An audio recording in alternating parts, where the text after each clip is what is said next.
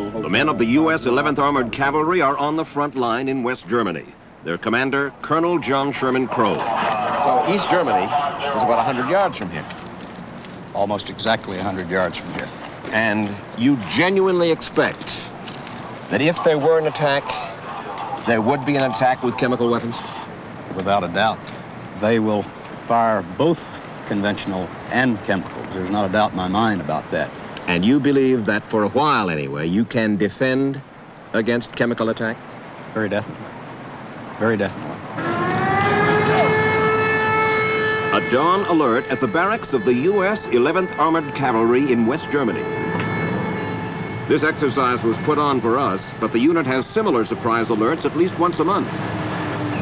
The soldiers take this exercise with deadly seriousness, for if an attack from the forces of the Warsaw Pact ever comes, and many of the troops stationed here are convinced it will, this unit would be one of the first to be bloodied.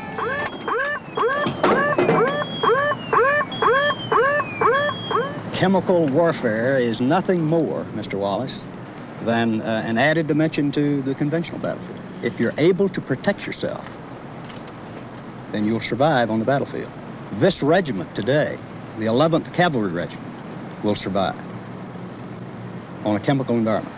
When you say we'll survive, you don't mean to say that you're not going to take any casualties under chemical attack from the other side. I would never be that... much of a damn fool. That's right. And when they cross that border, though, Mr. Wallace, that's World War III. And they're going to use everything they've got available, in my view.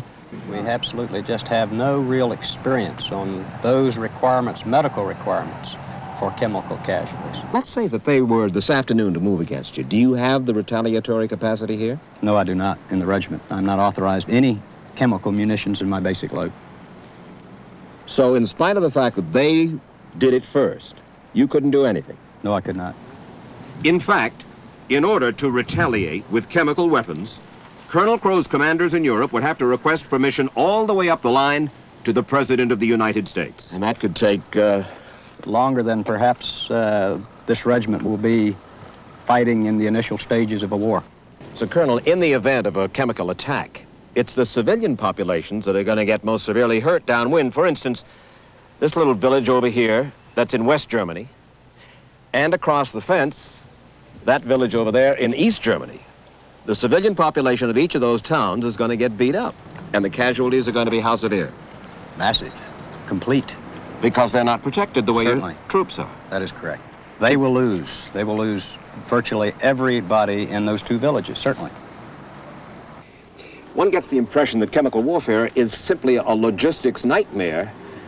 And, Colonel, it doesn't seem worth the effort for either side. I would totally agree that it certainly is not worth the effort. But we can't afford not to be prepared.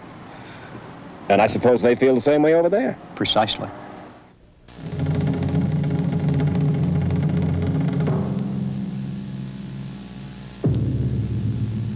Here in Europe, the forces of East and West directly face each other, and it's the only place where they do. When they met here in 1945, they were allies. The mood is different now, and the preparations are not for peace. When you've got soldiers who are busy, who are doing the things that they're going to have to do when the war starts, because the initial things that my troopers will be doing is scouting. And as soon as the major formations are detected, then we will kill them.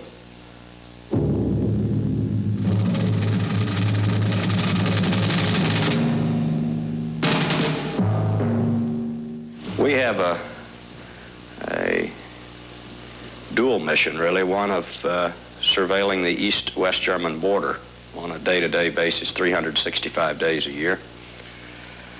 And while doing that, preparing for war, preparing to defend in case that the Warsaw Pact would decide to move to the west. Colonel John Sherman Crow, NATO frontline commander, has definite views on how the Soviets will play out their part. Highly motorized, armored, very volatile, chaotic, ruthless, mechanized attack with tanks, armored infantry carriers, chemical weapons, tremendous amounts of artillery, indirect fire, and certainly a significant amount of air on his part.